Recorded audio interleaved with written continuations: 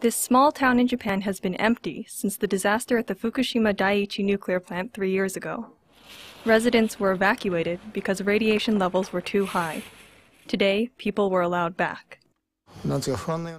Yes, I am a bit worried, but it's my land, my house, so I feel safer and more at home here. Some townspeople say they won't go back, fearing radiation still exists. Also, in Japan, consumers started to pay 3% more for goods and services. The so-called consumption tax rose from 5%. It's the first increase in nearly 2 decades. The government says the money will be used to finance social services, especially pensions and old age care.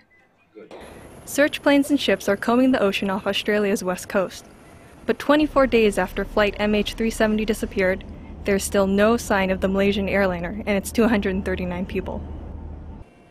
Searchers are particularly anxious to find the flight recorder, the so-called black box, that should provide clues as to what happened. The recorder's batteries only have a few days of life left before they stop sending signals. The former head of logistics in China's army, General Gu Junshan, has been arrested for corruption. Chinese social media showed pictures of his huge house in Hunan province. Gu is the highest-ranking officer charged in China's current anti-corruption campaign. Catch LinkAsia every Friday, 9:30 p.m. Eastern, 6:30 p.m. Pacific on Link TV.